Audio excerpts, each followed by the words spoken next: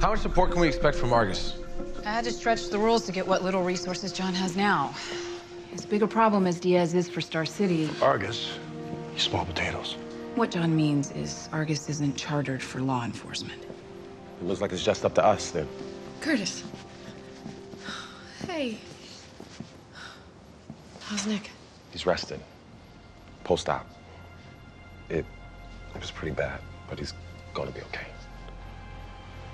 We got lucky. I'm so sorry. He took those bullets from me. Don't worry. We'll give him payback times 10. Where do we start? Well, we've got to get a direct intel on Diaz's location. I'm working on that. All right, and we need some major league ordnance. That Argus can help with. Bett and I, we're force multiplier. You know, if we keep going this way, we're gonna die out there.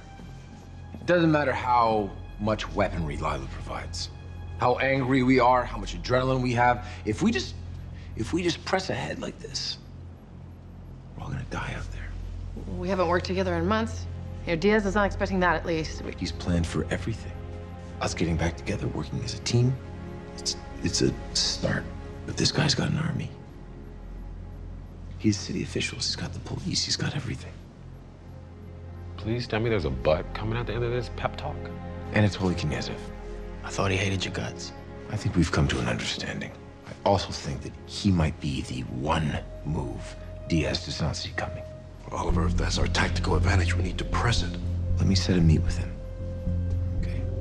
Let us make a move off of his intel. But until we have it, I want you guys to stand down, and I'm asking you to trust me. I know that that trust does not come easy after everything that's happened.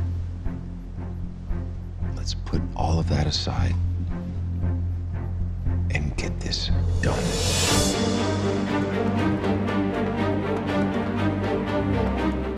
Thanks for watching. Subscribe to the CW to see more from Arrow.